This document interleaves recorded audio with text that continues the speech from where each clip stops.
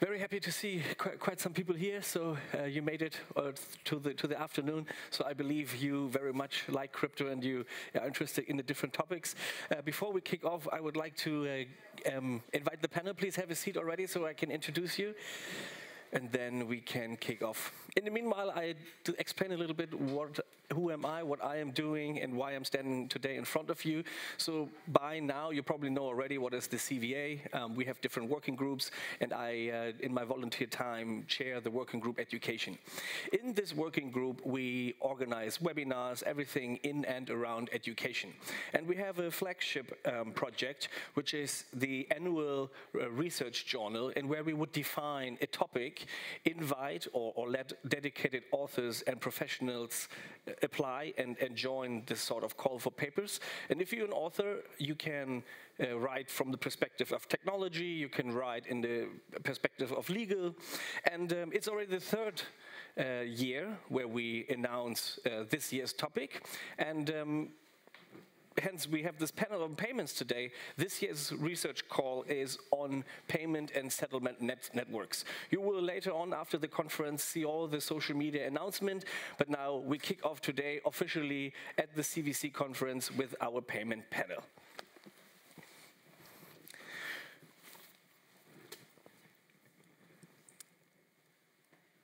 Hence, we want to talk about payments. We put together quite an interesting panel with three different high caliber representatives.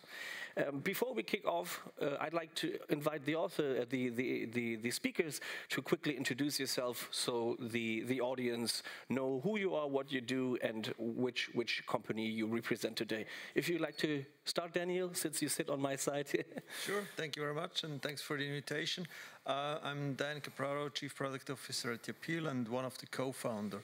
So we founded YAPEAL 2018 as a pure B2C wallet in the TradFi environment. We build up our own tech stack. We hold our own licenses in regard of fintech license and a license for issuing cards. So we are the principal member of Visa. Gives us the opportunity to issue cards for ourselves and for any third party. Hi, my name is Mariya. I'm a business development manager for the company Verestro. Verestro is a vendor and venture of MasterCard, and we are providing MasterCard and Visa solutions to fintechs and crypto companies. Hi, I'm Jess Houlgrave. I'm the CEO at WalletConnect. WalletConnect is an open source project that connects apps and wallets in an off-chain end-to-end encrypted way to send messages between each other. Prior to this, I was running the crypto team at Checkout.com, which is a global payments company, and I sit on the Bank of England advisory board for central bank digital currencies. So payments are very close to my heart. So as you can already see, high caliber panel, everyone with their own project and company here. So we can all agree that blockchain technology, hence the origin of Bitcoin, most of the application we also see here in Switzerland are related to investment products, right? I think also in terms of geographics, on continental Europe, we have a functioning IBAN system, right? We kind of can trust the system. Maybe here are some bits and bobs here which we can improve. But if we then look at the new application on blockchain, or maybe even in a different geographic location, let's say Latin America, where you have plenty of fragmented countries that do not communicate with each other, their payments or payment rails become increasingly important, are actually the new go-to application on blockchain technology. Maybe Jess, as you just spoke last, where do you see the current challenges in the payment system and settlement networks? So I think that there's a few things. Firstly, the technology that most of these old systems are built on is very antiquated. The Swift messaging system, which is 8503, if you've ever tried even just looking at the code, it's a brain rot. So for companies to recruit engineers who want to work on this tech stack, it's very challenging. And it's complex to maintain these old payment processes and work with the Visa and MasterCard and Swift networks. So there's a technical challenge in that regard. There's also just a number of other challenges in terms of the efficiency of that, in terms of how the data is stored, the complexity of data storage, and the amount of storage that takes. Many of these systems don't talk to one another, and so you end up with fragmented systems that don't work, particularly in a cross-border method. I often use the example, like if you've ever tried to send a small amount of US dollars from the US to somewhere in Africa, or actually even worse, if you've tried to send currency from one African country to another, a lot of that clears through London, for example. And what you end up with is that $100 becoming 75, and all of these rent extractive parties who add maybe some value, but I find it hard to justify 25% of the transaction taking rent out of that system. And the people that are most impacted by this are the people who need it the most. We're talking about creators, we're talking about people doing gig economy work for whom that extra $25 is incredibly significant. And so I think we have, with this new payment rail opportunity with blockchain, an ability to recreate something that can be less rent extractive for people. Absolutely, I can just join on what you said, and I like to double tap on the inefficiency when you send money cross-border, especially when the fees are so high.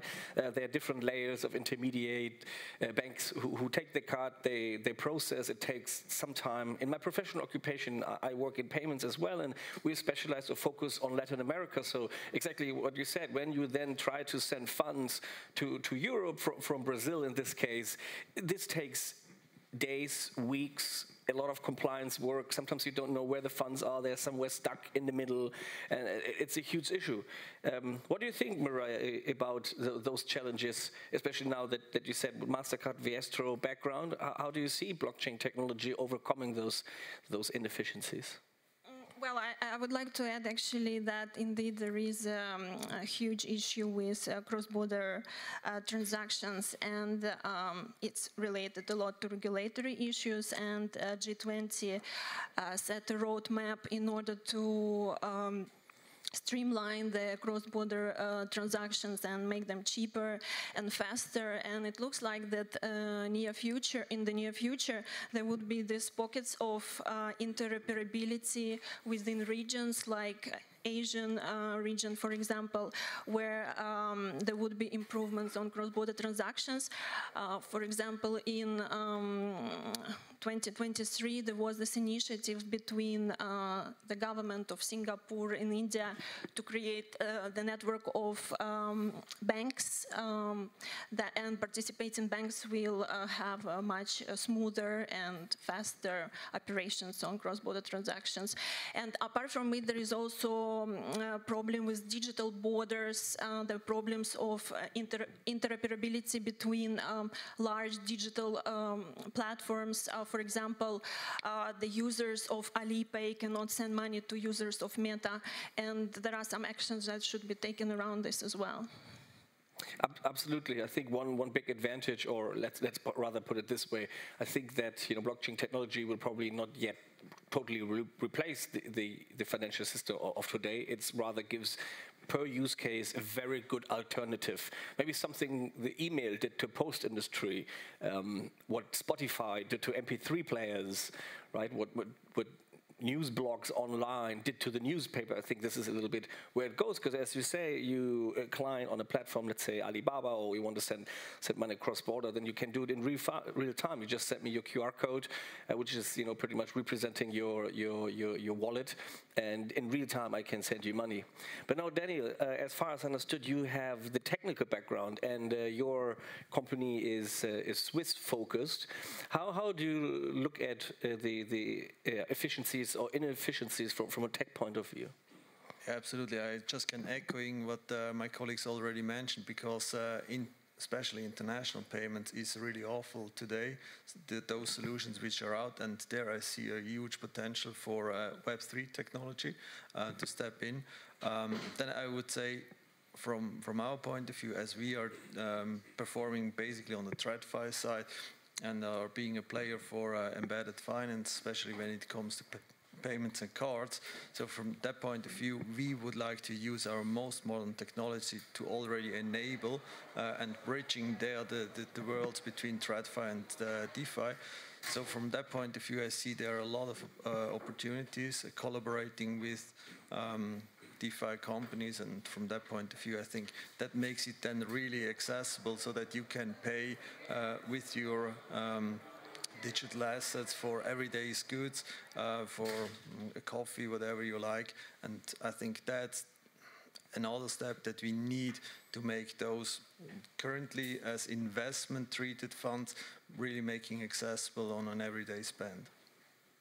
Clear. I think maybe to the audience also to maybe separate this a little bit. You have cross-border payments where we try to just to bridge the inefficiencies of the Swiss system when transfer money abroad, but then there's of course also the perspective of the user of paying with their crypto asset, let it be stablecoin, let it be BTC, ETH, you name it.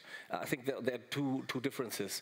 Do you see from your experience, Jess, an adoption, or is there a faster adoption in cross-border payments or users actually paying with crypto? So I think when we think about like use in e-commerce and the end user buying goods and services with crypto, we still don't have quite all of the infrastructure necessary to enable that in an easy way. One of the reasons that card schemes are so popular for end users is because there's a ton of consumer protection mechanisms built in. If I buy something and the company goes bust, but I want to return my broken furniture, there's a backstop there. The card acquirer and ultimately the card scheme will step in and refund that for me. If I order something online and it never arrives, the card acquirer will step in. If I'm subject to fraud, the card acquirer will step in. Crypto is a one-way permanent transaction that has none of these consumer protections. And so it might work really well, for example, for some transactions, but where I want more consumer protection, it doesn't exist today. Similarly, until pretty recently, actually, doing transactions using crypto that are cost-effective and very fast and settle very quickly has also been difficult. There's certainly no way you'd want to use Bitcoin to buy a coffee at the corner because by the time you actually got to drink it, it would have gone cold. And so actually using crypto in e-commerce, I think, until today has been very challenging. We're now starting to see more and more payments companies offering this, Stripe being the latest, who reintroduced crypto payments to their payment stack this quarter. But there are certainly things which I think still don't make crypto necessarily the preferred instrument for developed countries' consumer everyday payments. I think that will change over time as more and more companies step in to fill some of these gaps. We use things in insurance and other sort of other methodology. And also now we have the technology using smart accounts that for the first time we can recreate pull payments effectively, which we've never been able to do before. And a big chunk of consumer payments are direct debit, subscription payments, and these again are only just recently being unlocked. So I think that that's likely to grow a lot over the near term, but it's certainly very nascent. Cross-border payments, I think, is where there's a lot more traction today. In this space, there's a lot more inefficiency and a lot more cost, especially if you're comparing it to a developed country where you've got some form of faster payments mechanism that's already in place. So I think we'll see a big adoption there. And the other place that I think we'll see big adoption is where we've got much more of a kind of green field with respect to faster payment systems. And there are places in the world where there aren't faster payment systems, and where I think this technology, if you're designing something from scratch today, is the obvious one to use. Yeah, I'm very, very much aligned with what you said. Like from a consumer perspective or cross-border perspective, there's different, let's say, level of adoption. Or how do you see it from your perspective or YAPEAL, Daniel? I fully agree. So basically, there's just I would say, these two hotspots, and I think as well, this morning when we heard the guy from Swiss National Bank speaking, they already have seen that this is a huge pain point, the international payment, and I think that's pretty obvious that this might be the first step. Crypto cards are already there. Some of them are using them quite good, which makes then the digital assets accessible for everyday spending. So basically, there the tools would be already available, and yeah, just gonna make it more accessible to the huge market then.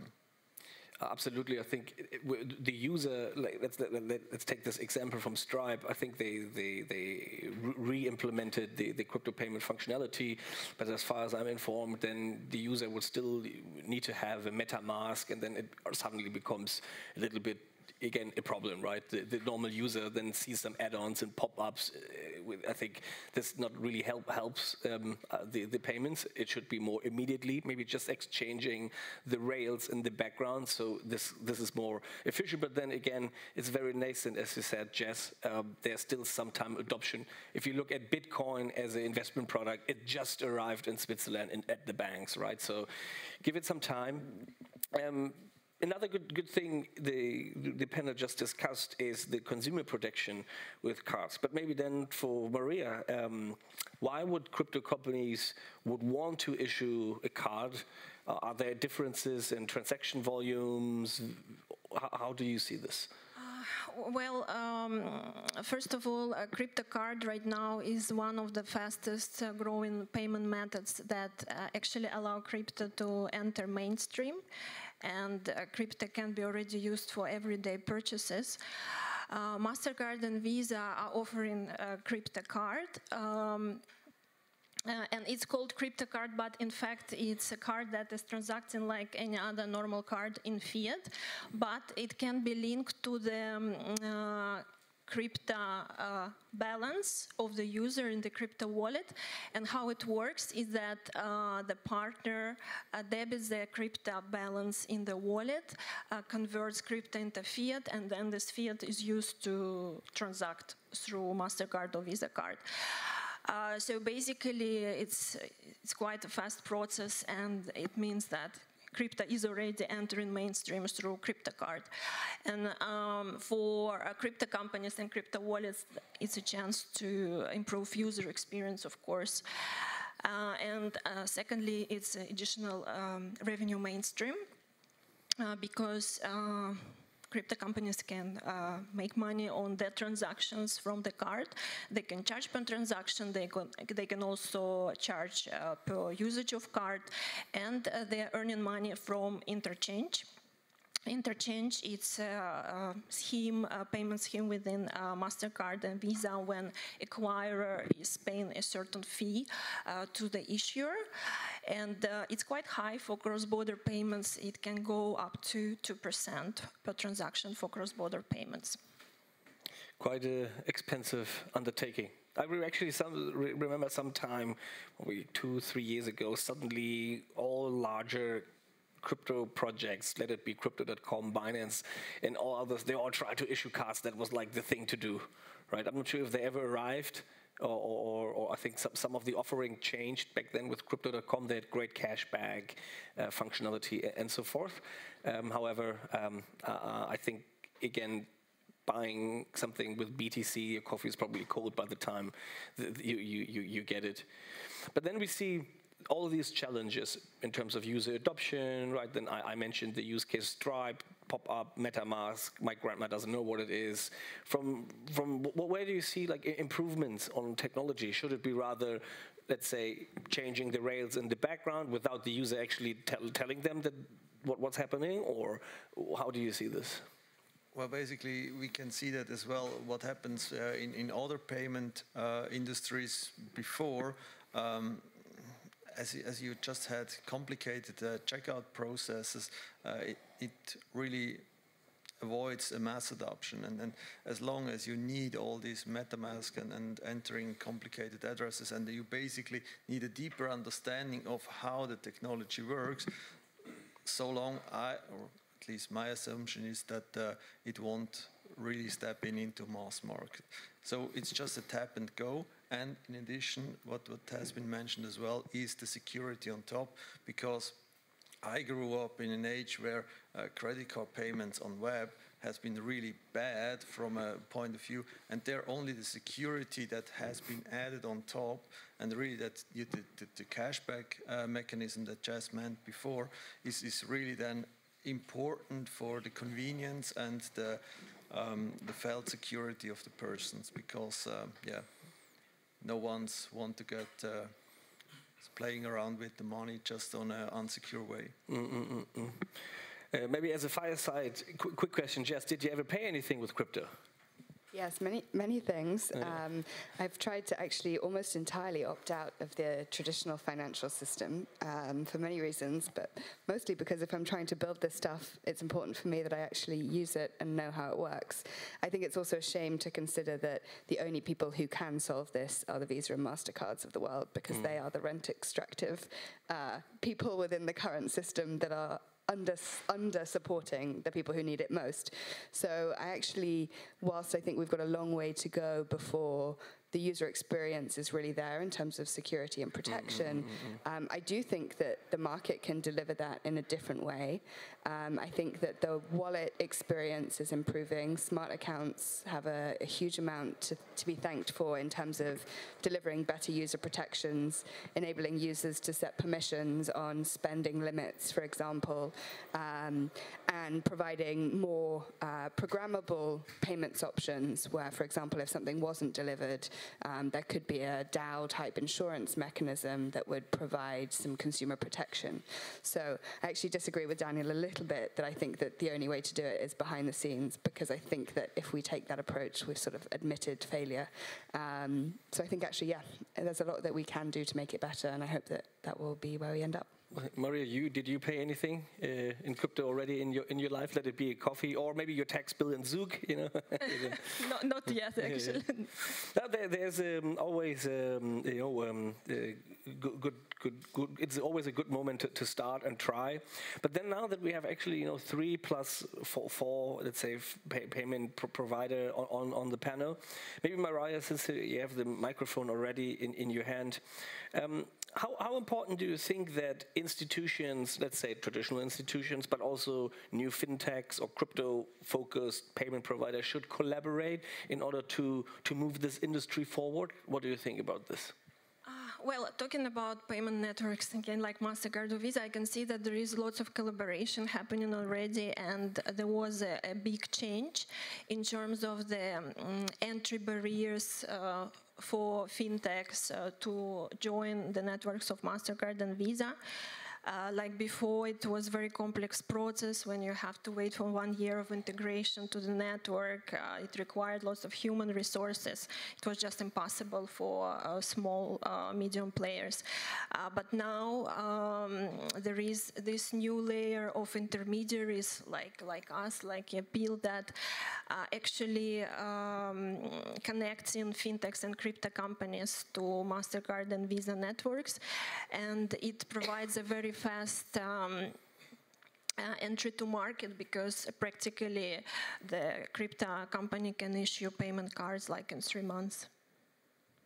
So there are, I think that's a very positive change, and MasterCard and Visa obviously realizing that they cannot exclude fintechs from this space.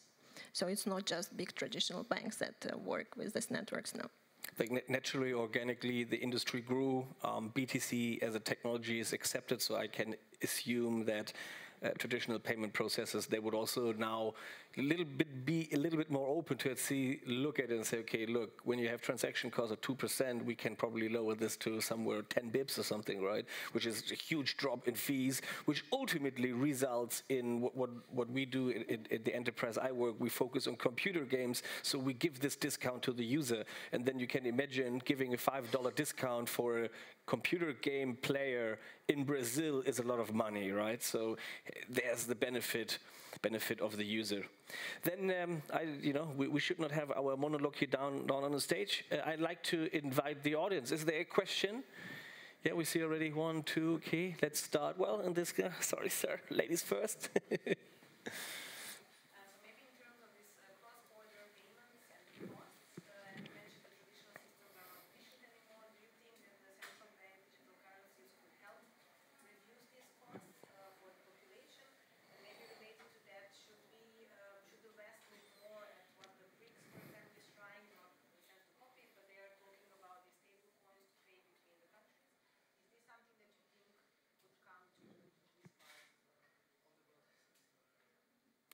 Who wants to volunteer? I can try to take that. For me, clear it has to, because it can't be that a new system based on CBDC is not more effective, more faster, and lowers the cost quite significantly, because basically there are no more the need of all this intermediary that you have between. There are clear entry and end points, and so it's a strict line. And it should be relatively fast, almost instantaneously, so that you can transfer money from wherever on the planet. In my experience, most CBDC teams around the world aren't really speaking to each other about the underlying technology, which is the issue here.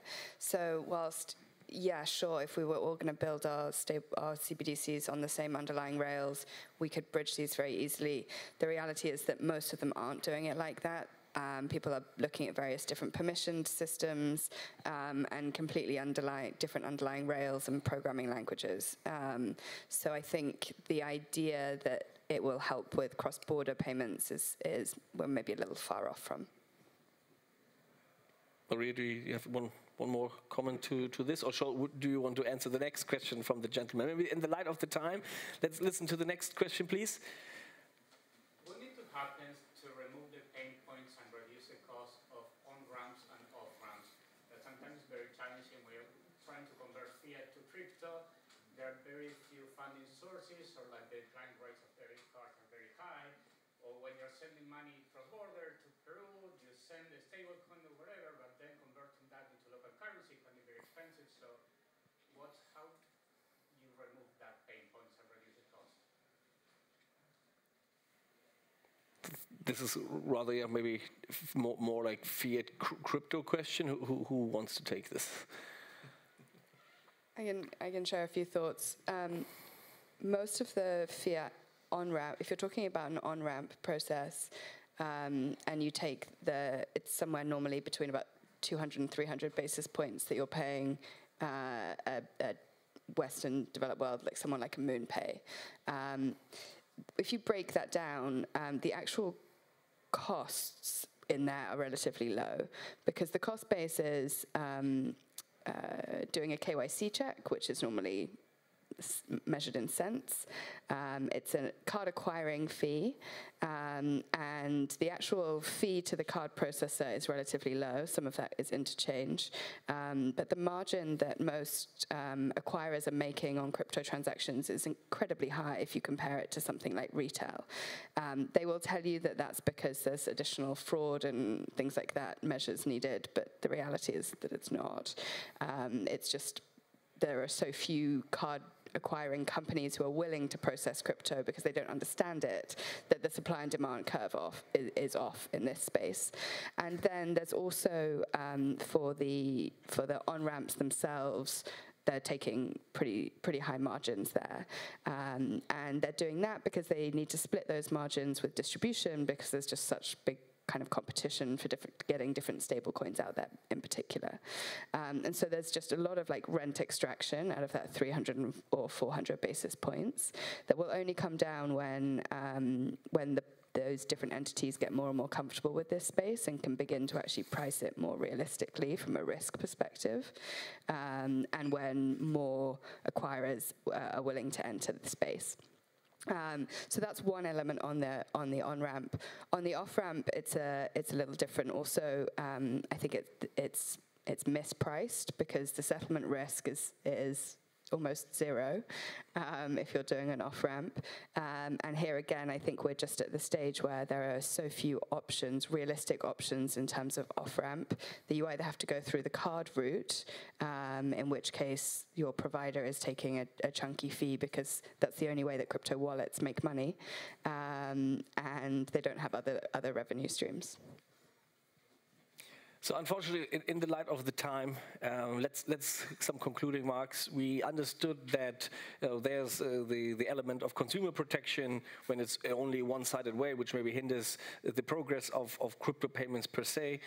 We see that since this is like a new use case, the adoption is not yet there, and also since we speak here from the perspective of the working group education, a lot of education still has to be done with, let's say, the retail clients when they pay. So maybe it's an option to just exchange the rails in the back without telling the user in the front end what actually happens in the back. They would just pay with the local alternative payment method, and then we as technology provider, we just do the magic in the background. That being said, I still would like to invite you for a little networking session just here outside the lecture room to ask more specific questions. And in this regard, you guys have a good day, and I see you outside.